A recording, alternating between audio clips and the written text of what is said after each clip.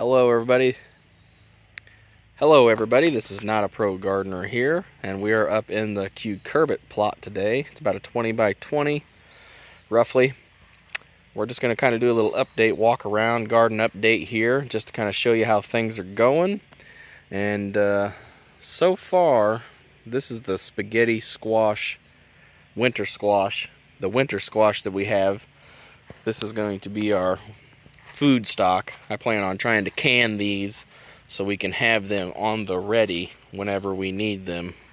And they are looking pretty good. The leaves do have some kind of discoloration. I think it's from the humidity. They're getting a little powdery mildew maybe on them. But other than that, they have done very well. Got a little runt down there on the end of the row, but that's not too bad. As you can see, these guys just kind of trellising hanging there. And they do get big. They do get a little bit bigger than this. They're almost the size of a smaller football. That's pretty close to about the size they were last year on me. And it could just be that I just grew them and they just got not enough water to get really huge. But they normally are a small sized winter squash. And the cool thing about these is that you can cut them in half and turn them upside down with some olive oil and some Cavenders on a pan in the oven, and it kind of flakes out of the shell and it looks like almost like noodles. It's kind of noodle-like. And pretty excited about this. Looks like we got plenty of vegetables on that row right there. So, and if you know, with your cucurbits, you can see that they put out these feeder roots. The plant's way over here, right here, and it puts out roots all the way out here looking for that water. Might even be one there. But they put roots all the way out there trying to reach what they can. That drip tape, as you can see, that hill's soaked. I had to run them for an extra hour today. The humidity, the humidity out here, it's been above 96 degrees today. So I water them for about 3 hours whenever it's about that hot in the morning at 3 a.m. That way I can kind of come check on them before I go out to the job. And that usually is enough to last them all day into the next day. And I could water them more, but so far it's shown to be plenty. And I've only fertilized these guys twice.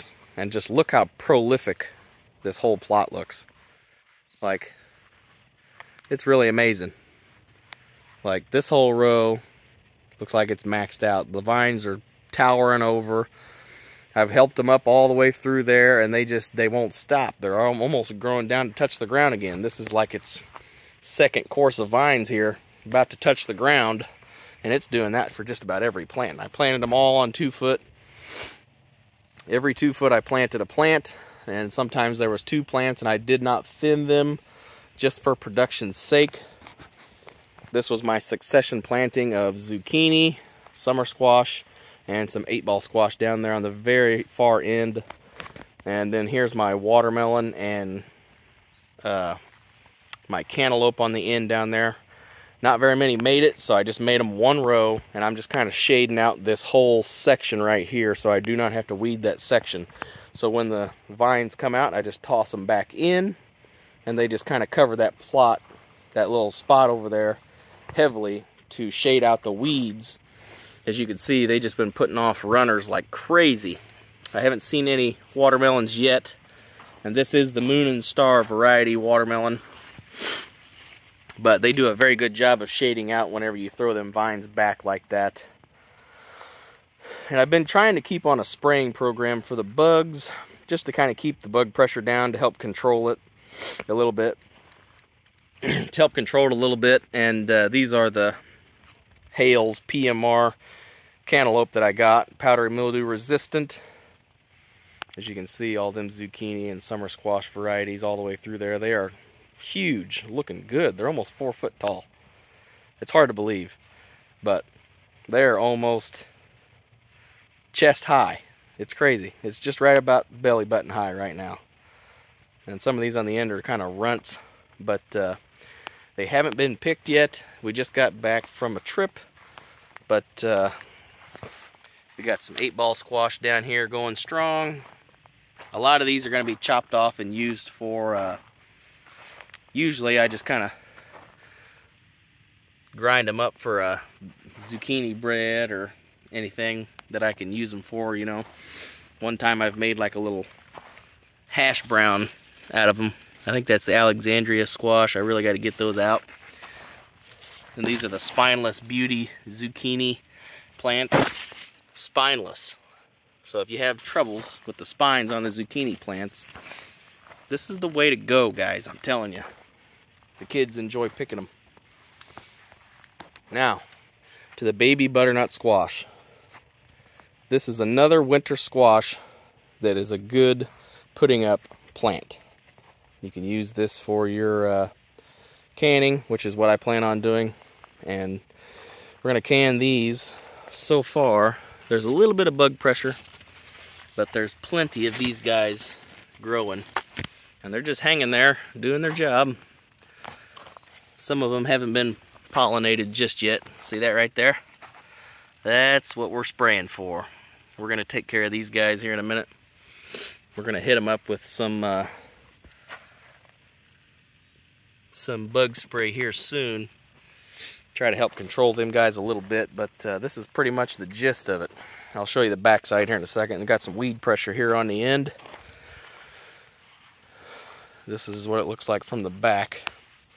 As you can see, there's tons of fruits out there, and they are doing pretty good. There's tons of vines. I expected to see quite a bit more, but there is quite a bit of vegetables on this row here. Next is our first planting of spaghetti squash and zucchini. Had a couple of spineless beauties. Spineless zucchini beauty plants. I think that's the name. Yeah, I'm not quite sure. But I got some spineless zucchini plant here. Golden Delight. And a couple more Golden Delight zucchini plants. And some Slick Pick squash and a Delta squash plant in there somewhere.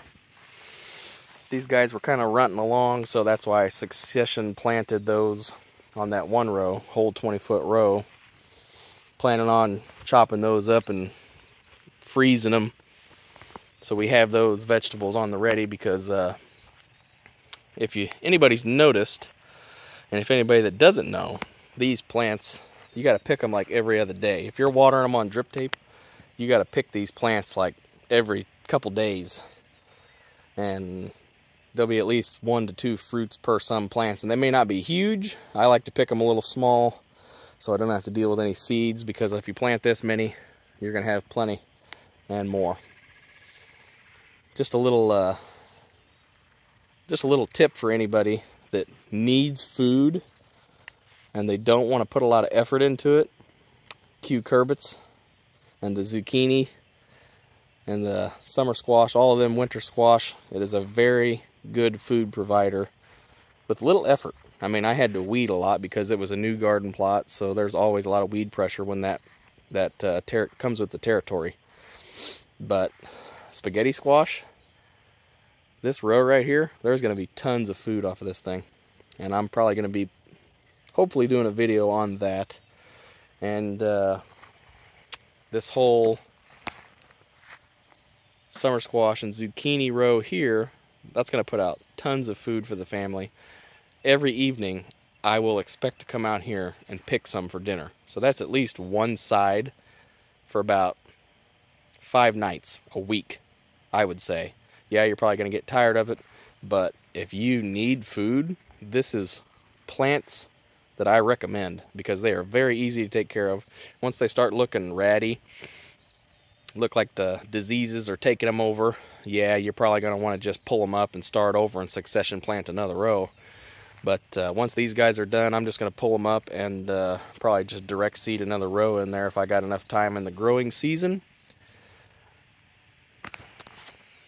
So far, everything's looking very vigorous, lush. The powdery mildew is going to start taking some of this stuff down here in probably a couple weeks. So I'm going to spray some preventative stuff for that on the leaves as well. But this is Not a Pro Gardener here, and I'm going to take you in close and show you another pest issue that you need to catch early. Right there, if you can see it, that little cluster of eggs, that's what we're going to be spraying for. So I might be able to catch these guys early. I noticed there was some bug pressure, but like I said, we was on a trip. I sprayed them before we went on the trip, but I'm going to spray them with something a little bit more knockdown power here soon. This plot's not really been a big issue for me, but I'm definitely going to be spraying these guys right before nightfall to try to prevent any honeybee damage or any bee.